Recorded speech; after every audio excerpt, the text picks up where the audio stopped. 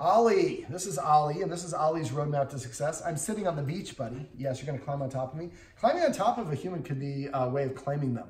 So I didn't invite him up, so I'm not gonna pet him for this. I'd like him to be in the shot, at least initially, so we can have a screen grab for YouTube of Ollie with me. But if he jumps up on you and you pet him, you're kind of saying, yes, it's okay for you to claim me. So nothing wrong with him being on your lap when you invite him. But if he does it on his own, it can be ownership and claiming. So there's a distinction between the two of those. Yes, you're smelling all the other puppies on my shoe. Sit. All right, so this is passive training right here. So he sat down on his own. I'm petting him within 3 seconds of doing it and saying the word sit, and only the word sit, not good sit, not Ollie sit, not, oh, what a smart dog, you sat down, because that's a different word. So just don't conjugate, just say the command word. So passive training is just waiting for the dog to organically offer you the behavior that you want, and within 3 seconds rewarding him and marking it by saying the new command word. So I like using fun command words, calling this beach. He really likes this dog bed, and we might come back and do the relaxation protocol and teach him to sit here and be calm for longer and longer periods of time. But the first way to do it is just throw a treat here. When he has one or more paws on it and he licks it up, you would say the word beach. I use usually about 10 treats around. Now, he already likes this because he doesn't really use the furniture, but this is a great way to assign the command word for it. And then every time he goes here on his own, you should say the word beach if you don't have any treats. If you have a treat, you can throw the treat, but you don't have to do it every single time. But after a while, going here, I always hear the word beach, so that becomes the command word for this. Passive training, that would be an example of passive training. He comes over here on his own, and you just say the word beach. Every time he eats his food, come up with a fun word that means to eat. So sushi, chimichanga, filet mignon, whatever you want to say. So every time he takes his first bite for 4 months, you say the word chimichanga. After I say chimichanga, he'll run to go eat his food. And we're going to talk about how we can feed you here in a minute. Okay, so that's passive training. The Guardians watched a lot of my videos, so I kind of bypass a lot of stuff I normally go in my session. One of the things I'm big on is petting with a purpose. The Guardian's already doing that, but make sure you use the watchword of paycheck. I usually say, now I say celebrate for passive training, and I say for petting with a purpose, I usually say paycheck. So if I say paycheck, that means I suspect someone might be petting without a purpose. I just want to keep you in the shot for a little bit more, and then I'll let you go, I promise. If the dog comes up to me and I miss it, or let me see, I'm petting the Ollie when he's standing, and somebody comes in the room, they might suspect that I forgot to pet with a purpose. They say paycheck, I stop petting, I say sit, and if Ollie sits within 3 seconds, I pet him and say sit, and if he doesn't sit within 3 seconds, I show him I got other things to do. I pull up my phone, I watch TV, I read a magazine or newspaper or whatever it is, and show the dog I got other things to do. I made you number one, but if you can't be bothered to sit, I got other things to do. So petting with a purpose is if you want to pet him or he's nudging you or jumping up on you, you give him a counter order to sit or lay down.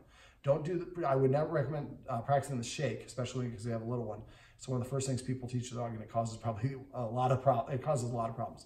So basically, petting with a purpose and passive training are all basically adding a little bit of structure. Leaders tell, followers ask. So if I tell him what to do, or excuse me, if he tells me what to do, down, passive training. So if he comes up and jumps up on me and nudges me, he's telling me what to do. If I follow through and pet him, then that tells him that he's the boss of me. So for passive training, we're just waiting for him to do it and just saying, this is a great way to get my attention. Remember, many people train their dogs to misbehave because we yell at them or correct them when they do the wrong things. And for a dog, good attention, bad attention, pretty much the same thing. So if he comes to me and I ignore it, and he chews the carpet and I correct him, well, then he's going to go back to chewing the carpet because that's what gets him his attention. So the more that we use passive training, the more the dog will do the things that we want him to do. All right, we also talked about rules and exercise. I'll start with exercise. He gets a walk, and his Guardian's done a great job with him on walking, but he has problems. There's some things that he doesn't like on the walks. So remember when you're on a walk, if there's something... Yeah, I'll talk about maintenance here in a second. But if you're on a walk and there's something that he's reactive to, take note of it. Is it maybe a lawnmower or a leaf blower or hammering or whatever it is? If you can, pull out your phone, not while him barking at it, but if you can get a clean recording of it, and then you can come in and do what I showed you above in the counter conditioning video and desensitize him and actually make him like that sound as opposed to running away or cowering when he hears it. So we also talked about, at least you can use the stairs. We can use a laser. He liked the laser. Usually he's fearful of the laser, but the laser sometimes taps into the prey drive. So if he gets anxious or whiny, stop doing the laser. That's really just, I use that as really a stopgap measure for other things. Scent is a big one. And earning his food, we can combine those two. So scent games, something you just go to Google and just Google scent games. It's like hiding treats around the house. So then he's got to use his nose to find them. That's very draining. Like I mentioned on walks, make sure you let him sniff as much as you want. Instead of going around, I'm going to walk 4 blocks and get back to the house. I'm going to walk down this direction for 10 minutes. Then when my timer hits, I cross the street and walk back for another 10 minutes if I'm taking a 20-minute walk. So we're going to let him sniff and do what he wants to do within reason. Sniffing is very physically draining for dogs. It is also satisfying and calming.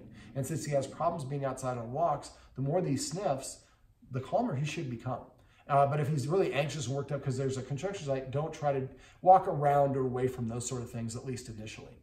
But again, we prefer to capture the sound and help him get over the sensation of it by using that desensitization technique. Okay, so for exercise, he probably needs more exercise he's getting now. Also, exercising him before things happen can really set him up for success. So if you're going to have somebody come, if you're having some family members come over, I would take him out for a long walk, maybe a 20-minute walk each way. Come back, give him like 5 minutes, 10 minutes to recover. Then I would, before they come, ask them to text you when they're on their way here. So they text you got 15 minutes. Take him to the stairs, throw those treats up and down the stairs for another 5 minutes. He needs to have at least 10 minutes to recover before they come in the door. But now if you really deplete his energy, instead of bouncing around the baby or jumping up on people, he has a little bit less energy to deal with and it's easier to manage. Now, you can use the technique, the leash technique that you've watched in one of my videos, but you really need to rep and practice that. And practicing when your actual family members come over, not ideal. We try to teach dogs in the moment, and it's the worst time to teach anything.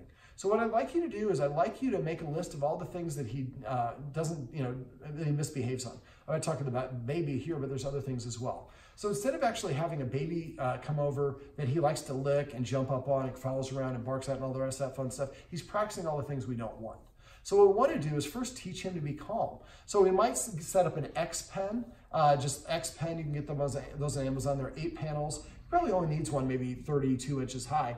And you maybe set it up in here, so you can have it going here, going behind the couch, and going out in the room a little bit, and then going here. So he has a little bit of an area, but when we have the grandchild here, the grandchild has the whole house he can run around in. He can't get to them.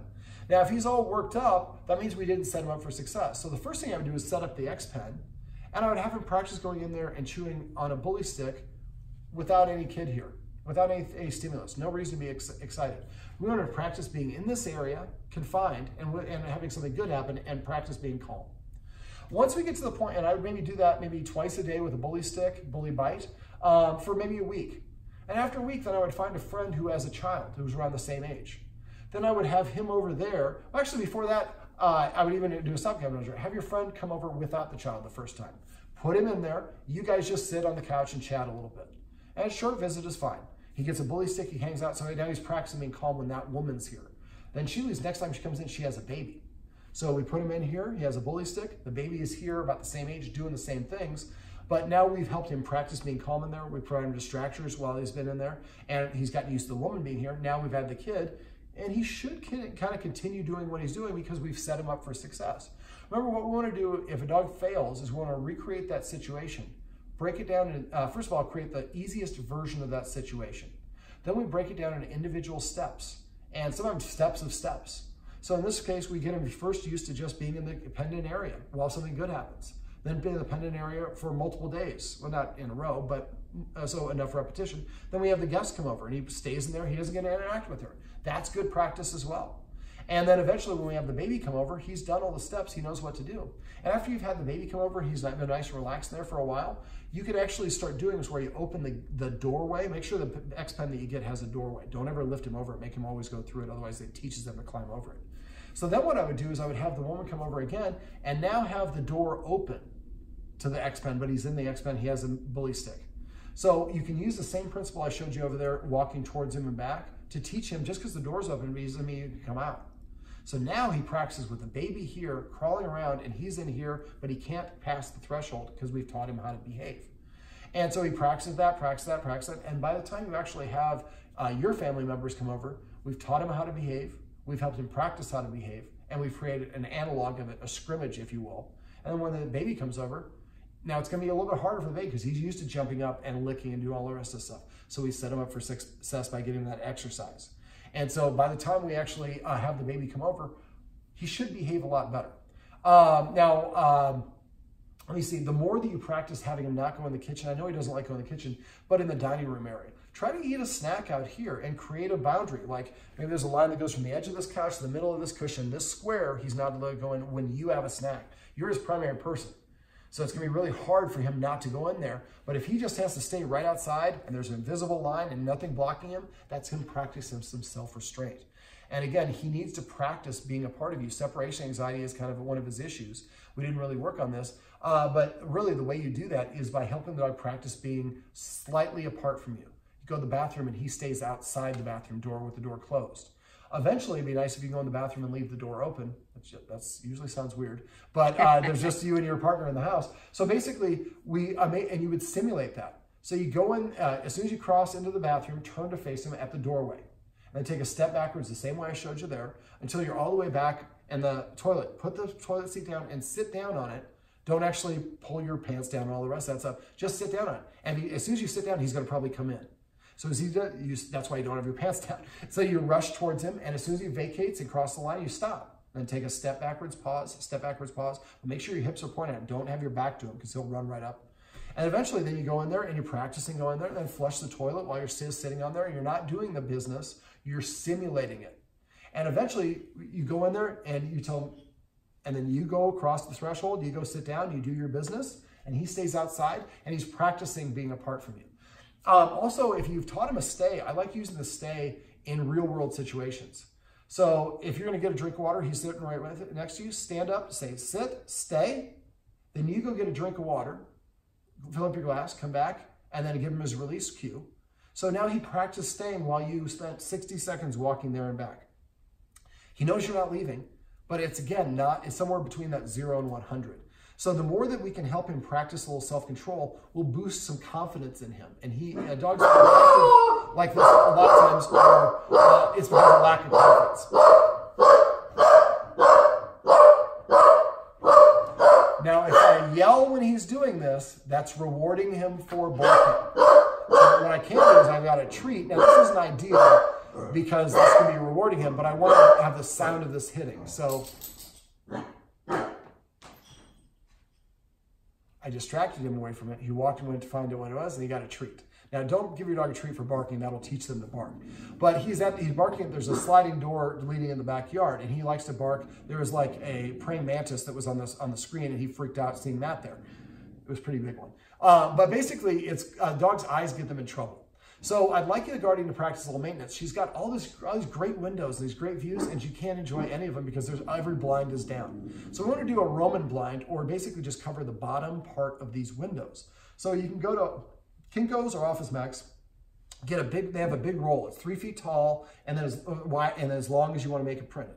So you can get it and cut it exactly so it fits the bottom, like maybe third of your windows. You can leave your blinds open. We can get all this nice light to come in, and he goes to the window to bark at the squirrel. Well, he doesn't get the visual verification or the validation that his barking made them go away. After about 3 or 4 months, he'll get out of a habit of going there when he hears sounds to go and bark at things, because if he goes there, he can't see what it is anyways. So I do it for these 3 windows, both of your sliding glass doors, because he's just going to nudge it and go to the other one. I'd also do it to your door in the front. Now, we're about to go into change of season, so you're probably not going to have your door open too much, but same sort of principle. So he goes to the front door.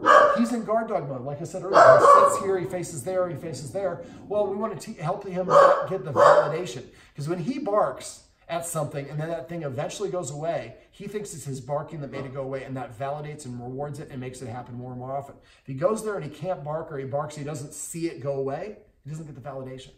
After a couple months, you could take that stuff down, and then he's out of a habit of doing it.